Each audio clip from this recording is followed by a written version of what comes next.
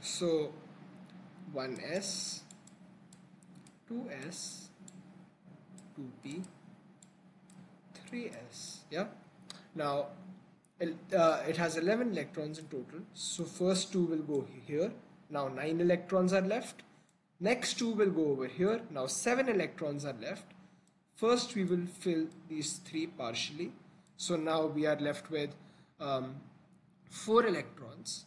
So then we will start filling them up fully. Now we are left with 1 electron. So this goes over here.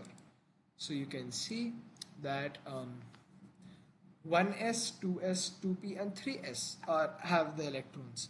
So this is one. The electronic configuration is 1s2, 2s2, 2p6, 3s1. Yeah. So this is how we write the electronic configuration. Now, if you remember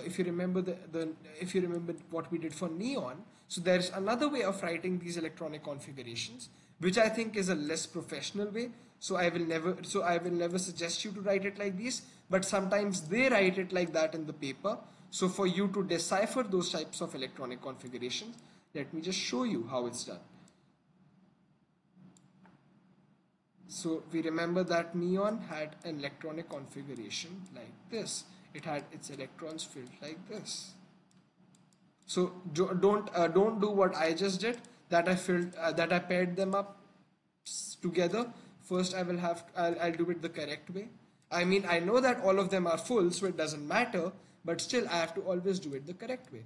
First I have to fill all of these, then I will start filling these. So it's like this. Now 1s, 2s, 2p. Yeah. So if you write the electronic on so I'm giving you time to think about the electronic configuration of neon, how we will write it in this way. So pause the video, write it like that, then we will continue. So let me do it for you now. Yeah. So we will have to take 1s2, 2s2, 2p6. So this is how we write the electronic configuration of neon. Yeah. Now if you see, neon and sodium till here, they have the same electronic configurations, because you can see that 1s2, 2s2, 2p6 are same till there. Yeah.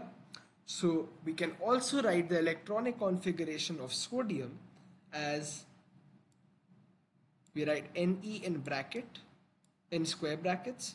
Now Ne in square brackets represents 1s2, 2s2, 2p6, and then we can just write 3s1 over here, because you know that 1s2, 2s2, 2p6 is basically the electronic configuration of neon. So rather than writing the whole thing like this, we can just write Ne square bracket and 3s1. So you cannot do this for any particular element. I mean, you cannot put any particular element over here. You'll always have to put noble gases over here. So then when we are doing magnesium, we know that magnesium has 12 electrons, so it will have 1 electron over here. So in that case, it will be Ne 3s2. So the Ne will not change, but the 3s1 will become 3s2. So in square brackets, we can only put the noble gases. So sometimes they will give you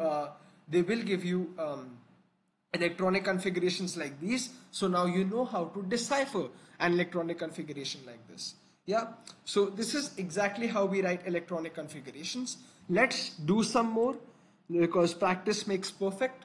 So let's do for calcium, and let's do for potassium, calcium, and then after potassium and calcium, we will do for something like scandium. Potassium, calcium, and then scandium. Okay. So potassium has 19 electrons in total. 19 electrons. Now in this case, it will be 1s. First let's fill these two. So now we are left with 17 electrons. Then we come to 2s, fill these two. So then we come down to 15 electrons. Then when we are down to 15 electrons, we'll have to make the 3p shell. sorry, not 3p, 2p, 2p, because 2p has less energy than 3p.